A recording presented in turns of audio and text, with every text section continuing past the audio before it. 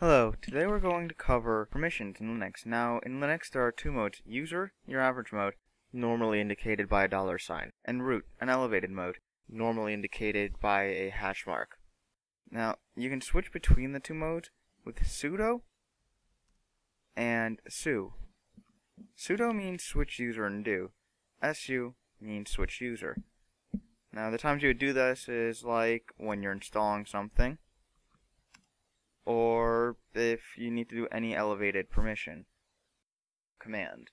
Now, if you need to do a lot of commands in a row, it's suggested to just do su and switch into your elevated account. Now, the password that it asks for is actually the password of the account that you're logging into. And if you're using sudo, you put down your password instead. In this case, default su account root. So in Ubuntu, it's sudo su, because in Ubuntu, the root account has no password. But in just about every other distro of Linux, the root account does have a password that you're supposed to change yourself.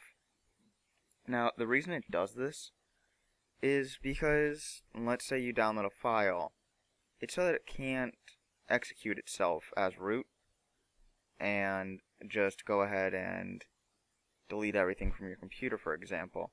It requires you to take an active approach at executing your files, giving them permission to use the elevated permissions of the computer.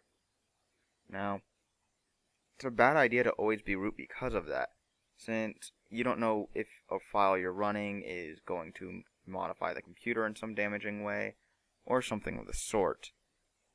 Now, Ubuntu is really the only one who uses sudo to a great extent, although anyone is able to use it. Most just use su, and not sudo. That's about it on permissions, really, at least with sudo and su.